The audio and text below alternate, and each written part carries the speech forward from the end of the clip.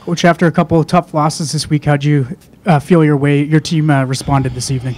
Well, I mean, considering all the circumstances, I mean, that's an outstanding win for us. I mean, great character and the guys sticking together and finding a way, and that's what we told ourselves. There's always a way.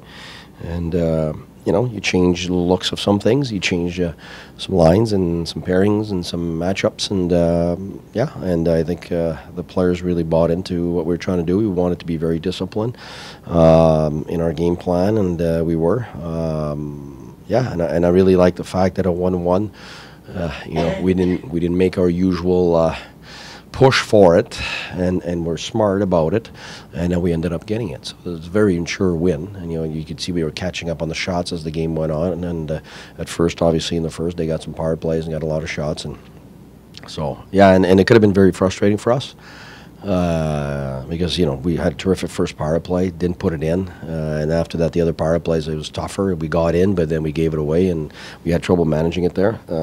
But kept focus, and the funny thing is that I had a weird feeling this morning. We're supposed to practice 5-on-4, and I don't know.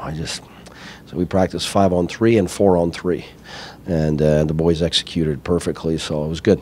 On the board is one thing, but you're able to practice it and really get the reps. It makes a big difference. And the guys worked hard at it this morning, and it ended up paying off tonight. So one of those good lucky days. You mentioned catching up in the shots, and not when it gets to 1-1.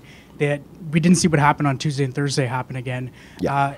Was there communication on the bench after that? The second goal was taken back, and just it's that point is exactly the moment that our teams had trouble. That maturity they were trying to gain is to something doesn't go our way. Well, fine, we got lots of time to make it go our way, and not to get out of whack and run around and just trying to get that goal at all costs right away. And that's what I really like about this game. There's a lot of maturity from our players and the young guys, and it was tough for they basically didn't play much their fourth line, so it was tough. We had to go with three lines the whole game. I needed to keep the matchups for sure. We asked Zingle to play against Crosby the whole game, and that's not usually what he's asked to do. So he did that and gets the winning goal. So we gave him the player of the game for us. Made a big difference because he's got the speed to be able to keep up. And he did it the whole game, and ends up getting the winner. So really good story. The two big bodies that you're missing up front, but especially Duchesne. What does it say about the way Colin White steps in and the added responsibility, especially a team with the centers that they have over there? For sure. And me, we keep talking about the young guys, but there's a guy in there that's game in, game out has been doing the job, is Tierney. And, he just under the radar, and you look tonight, he was terrific. I mean, penalty kill, he's been, since we've had him double shifting on penalty kill, we had to take him out of the power play for a while. It's made a big difference for us. Obviously, Smitty coming back and all that, we've changed the way some things on the penalty kill, but it was mainly because of our personnel too. And the players have responded extremely well. So again tonight, another game where for the last, it's a long stretch now of games where penalty kills is really good. So that's a good adjustment, but a lot of it's on personnel, and obviously Stoner's got something to say in that penalty kill. But I think Tierney is a huge part and one of those guys that kind of does everything right. And again tonight was able to take on some important minutes and give us exactly what you're saying. And when you're missing a top center, you got to compensate. You can't replace center. So it's just, I think those guys had to give us more, and they did. Peut-être glisser un mot sur le jeu de puissance, qu'il fallait essayer beaucoup de nouvelles combinaisons avec l'absence de Ryan Duchesne. Finalement, vous allez chercher le but gagnant en prolongation. Peut-être un mot sur l'évolution du travail du jeu de puissance des unités spéciales. Oui, écoute, le premier, je l'ai adoré. Là, on était partout, c'est parce qu'on a gagné la mise au jeu. Fait qu'à la place de revenir dans notre zone, de rentrer, on savait, c'est difficile de rentrer dans leur zone. On le savait, on a réussi à rentrer, mais après ça, on a donné la rondelle à l'adversaire à trop d'occasions. Mais je pense que oui, on est obligé de faire des changements. Au dernier match, la même chose. On a scoré avec le changement qu'on a fait. Puis aujourd'hui, on a encore fait d'autres changements. Puis on a fini par marquer le but en avantage numérique. Mais tu sais, un gars comme Batterson, ce soir, j'ai un super match. Je l'ai beaucoup aimé. À 5-5, il a remplacé finalement Ryan sur la ligne à Tierney puis Butcher. Puis ça a été une super ligne. Puis en avantage numérique, il était exceptionnel aussi. Tu sais, il y a plusieurs belles histoires à travers ça. Puis c'est pas juste un remplacement par un gars. Là. On a vraiment changé les rôles. Fait que j'ai beaucoup aimé la chimie de tout le monde.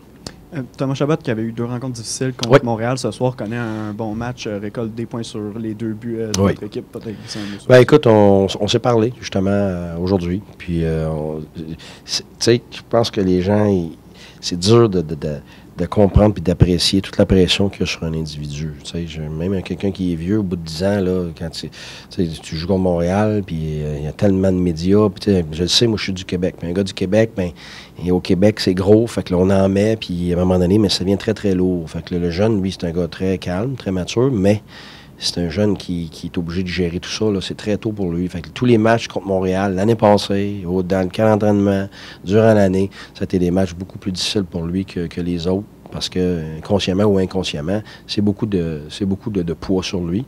Alors, on va essayer de s'organiser pour le prochain match. Là. Il y avait un microphone même en plus pendant le match. Ça, tu sais, il y a plein de choses qui rentrent en ligne de compte.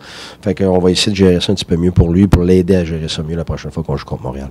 Il y avait aussi un Maxime Lajoie qui faisait un retour dans l'alignement. Qu'est-ce que vous avez pensé de ça? C'est parce que Maxime, c'est un de nos meilleurs pour gérer la rondelle. Puis on a eu la difficulté à gérer la rondelle les 2 derniers matchs. On a donné des cadeaux à l'adversaire. Les 2 matchs contre Montréal, là, il y a 4 buts qu'on a donnés à l'adversaire. Ça tue.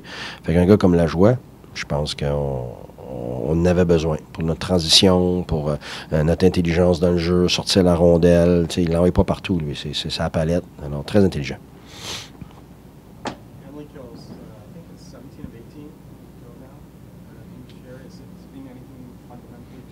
We changed some things, but the personnel changed.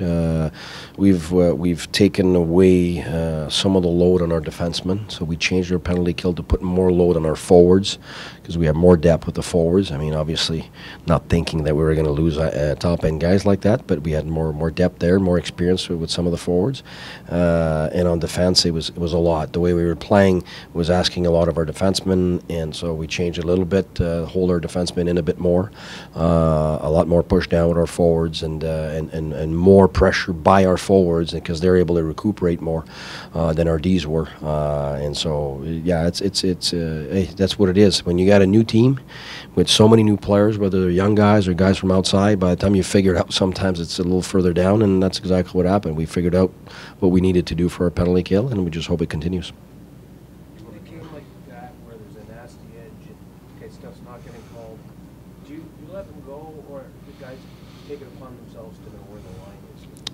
It's a mix of both. I think everybody, whether it's players or staff, coaches, yeah. When you're behind the bench, there's so many things that happen that you guys don't hear. A lot of stuff you don't want to hear, but you hear some of it. It's a very competitive environment, it's an emotional environment, and testosterone-driven.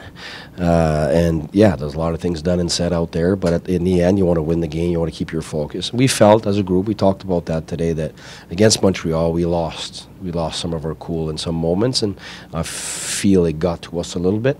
And they have those types of players to do so, and we kind of fell into that a little bit, whereas today, whenever things were happening, we really dealt with it much better, with a much better focus.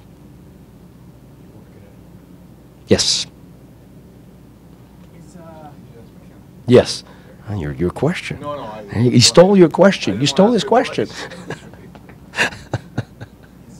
Bobby Ryan out his drink back, a guy that could go into his spot with right-handed shot on the power play. Yeah, that's exactly what happened there. But we were having, we had him on both sides rolling down, and on the other side on his one-timer. He's a terrific power play player. Like before that, it's because we had him inside, less pressure for young guys, just like White and Kachuk.